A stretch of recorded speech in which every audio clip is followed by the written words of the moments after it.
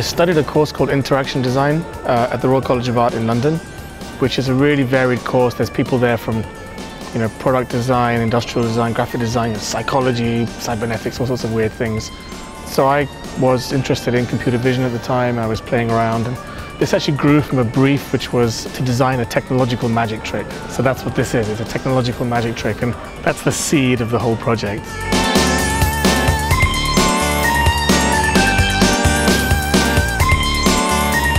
I spent a lot of time doing graphic design, so I was kind of stuck to print and stuck to the screen. I was a web designer for a little while and really wanted to break free of that and make something big that people could interact with and take the work off the screen.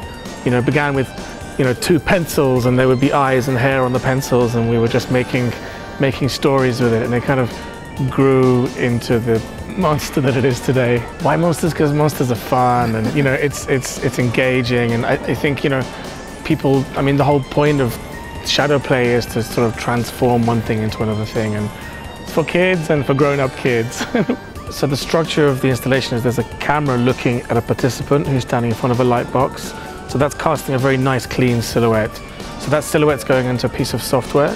It's doing something called blob detection, which is sort of isolating areas of contour objects, and then it's analyzing the curvature of that object. So it's going through all the points of that curvature, and it's saying this bit's really bendy, this bit's really sharp, this bit's a combination of sharp and positive and negative curvature bits, and then it's trying to make assumptions based on that. Maybe that's a mouth, maybe that's a head, but yeah, it's all based on the analysis of that outer form of the shape. Like someone over there is doing it with a chair right now.